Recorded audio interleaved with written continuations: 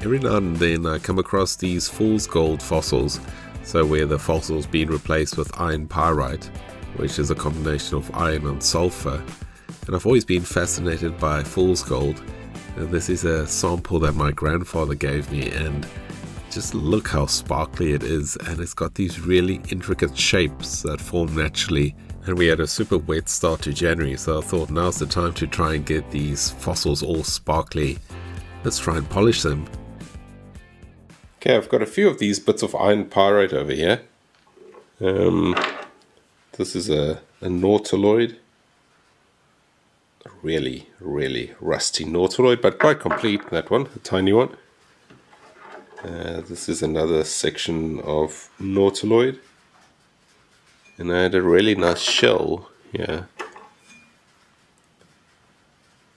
Suspect that's a little either bivalve or brachiopod there. And I've got some of this polishing compound. I'm going to give this a go first. This one over here. That's the details for it. It's for polishing copper, brass and stainless steel. So I wonder if it will work on iron pyrite. Let's give it a go.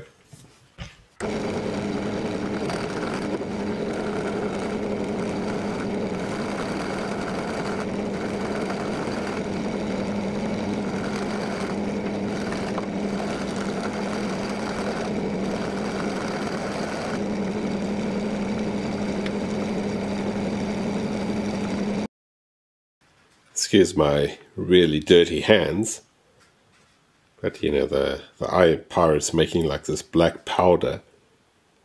There is a bit of detail coming out, but yeah, start getting that really golden color. There is a bit of like a goldy sheen on that side over there. I was happily polishing away, and then suddenly all the magic smoke came out of my drill press here. And now it doesn't work anymore, and every time I try and switch it on, all my lights go out. So I assume I wasn't supposed to put a lot of sideways pressure on the spindle. That probably taxed the motor too much. I should have put it on my bench grinder over there.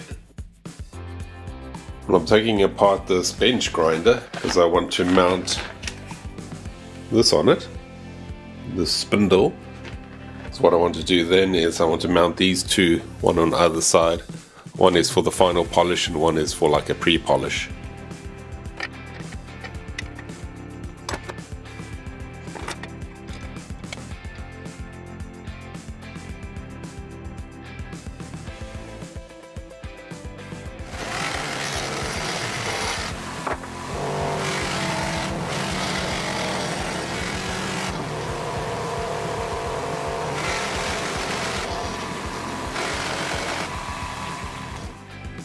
This is that nautiloid, and it's actually really beautiful. I quite like it that it's got the shiny bits and then the darker bits to give it contrast. But yeah, that's come out really well. You can see the chambers down there actually. Like the chambers going around there. Yeah, that's so cool. It's actually quite golden. I don't know if it's going to come out on camera, but it's fool's gold, so it's not exactly golden, but it's quite golden. This one you can see more the crystal structure of it.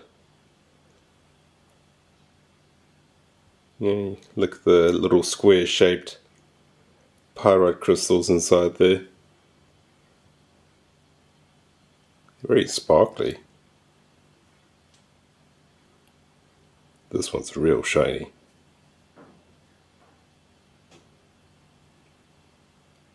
Yeah, so it's definitely possible to get a shine from these fossils. I'd say that's a successful experiment. This is the one I was busy with when the drill press packed up. It's a little flabellum, a little coral, a little solitary coral. See, it was starting to get some shine there.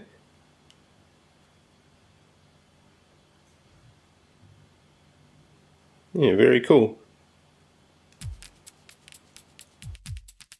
Thanks so much for joining me, everyone, for that slightly different fossil prep.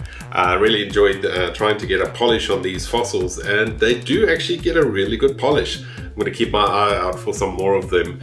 I've seen some pyritized shark teeth come out there as well, so that'll be really cool. Get a nice shiny shark tooth.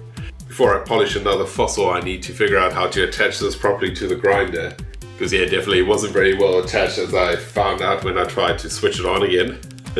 Stay safe, everyone, and I'll see you on the next hunt.